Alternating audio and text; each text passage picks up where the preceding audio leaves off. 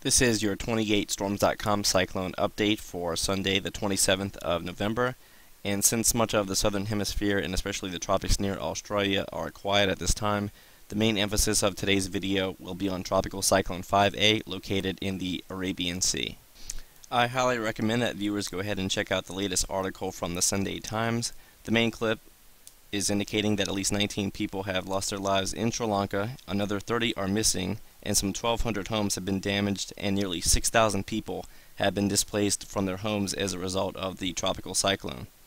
Furthermore, the Colombo page is indicating that an investigation is being launched into whether the Sri Lankan Meteorology Department gave enough warning in advance of the developing tropical cyclone. Apparently there was little to no warning,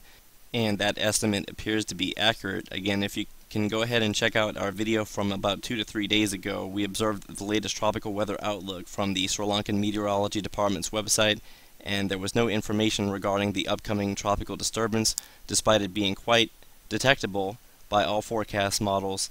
In fact, we began to hint at the threat of a tropical weather threat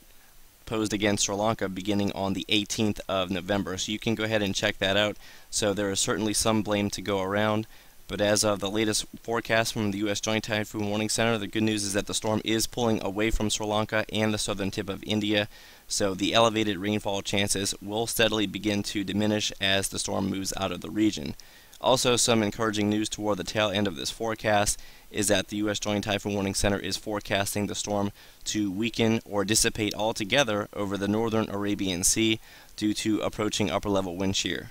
The latest satellite animation of Tropical Cyclone 5A reveals that there is still quite a lot of convection associated with the storm, but the convection is lopsided a little bit more toward the west and northwest of the center, and that is a result of the trough coming in from the west over portions of the Arabian Peninsula, and the favorable upper-level ridge that was once vertically stacked completely over the tropical cyclone is now beginning to shift a little bit more toward the east.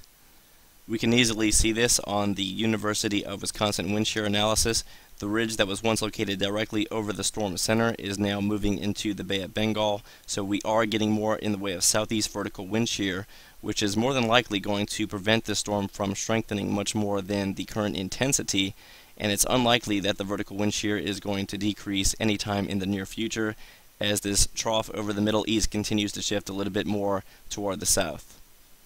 The latest forecast model run from the 0Z GFS continues to indicate the possibility of some strengthening as the storm continues to move toward the northwest before recurving into extreme southeast Pakistan and northwest India. However, the latest shear analysis brings this forecast into question, as it does not appear that the upper-level conditions will be favorable enough for the intensification being shown in this model. The latest solution from the 12Z run of the ECMWF model is becoming increasingly likely with time. Of course, the European model has not been showing much in the way of additional strengthening, and as we go into day 4 and day 5, the storm weakens and dissipates altogether as a result of the increasing vertical wind shear, and the low-level circulation will get left behind here in the Arabian Sea and then continue westward into the Arabian Peninsula, but in such a weakened state that it would not provide much in the way of any heavy rainfall.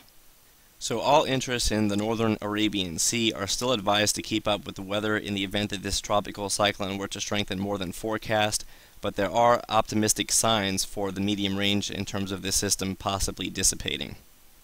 And finally, this is just a quick look at the southern hemisphere tropics closer to the maritime continent. We don't really see anything that stands out, and upper-level conditions continue to be unfavorable for development. Furthermore, the models are not showing any developing tropical disturbances, at least within the next 5 days, but it should be noted that the Madden-Julian oscillation is beginning to spread into the maritime continent and the southern Pacific, especially as we head into early and especially mid-December, and I think the middle part of next month is going to be the period in which the tropics really start to come alive here as we work our way closer into the peak of cyclone season. So thank you for watching today's video. Keep it tuned to 28storms.com/cyclone for more frequent updated information on Tropical Cyclone 5A as it continues to move northwest in the Arabian Sea.